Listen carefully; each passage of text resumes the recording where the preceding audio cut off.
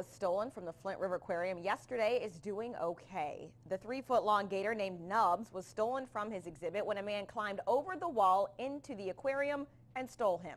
The Flint River Aquarium caught wind of the crime when witnesses spotted someone with a gator walking down the street.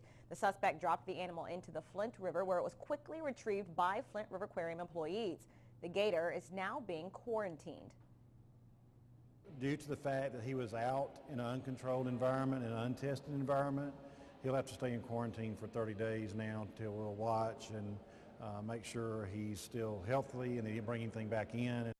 Flint River Aquarium officials say they're looking into upgrading their security policies.